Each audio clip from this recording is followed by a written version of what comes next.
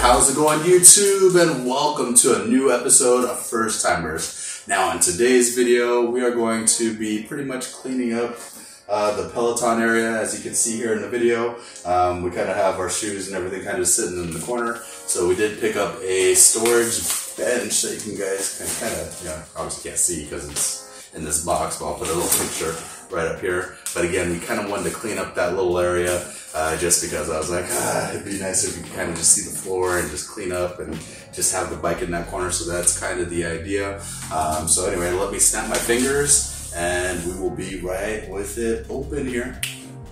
All right, so anyway, it is done, it is complete. It actually looks pretty good. It's a little smaller than I anticipated. I should have looked at the measurements a little more and got one that was a hair longer. But other than that, it actually feels pretty good.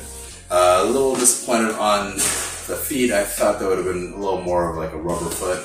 Also more adjustable, just in case you have like older floors. You have those like kind of like little spin-off standoffs to adjust. These really don't offer any adjustment. So if your floor is, not straight, not how can I say this? Not straight, but just not level. You'll probably run into issues where it might want to teeter a little bit. You might have to put like rubber feet or something on there.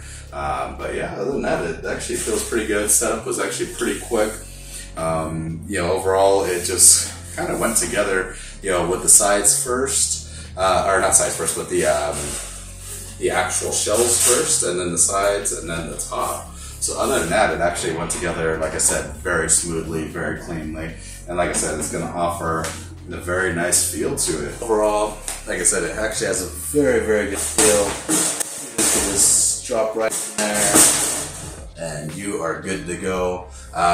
They didn't really have a weight rating, so that was something that I was kind of disappointed on.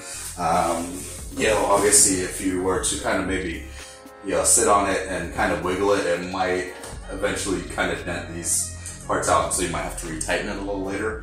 But other than that, it actually is very strong, very sturdy, and definitely would recommend it. But anyway, guys, just want to say thanks for watching. Hope you guys enjoyed this video. As always, products are going to be in the link below, so if you guys want to go and check it out, definitely go check it out. And again, don't forget, smash that like. Anyway, guys, peace. See you guys later. Woo!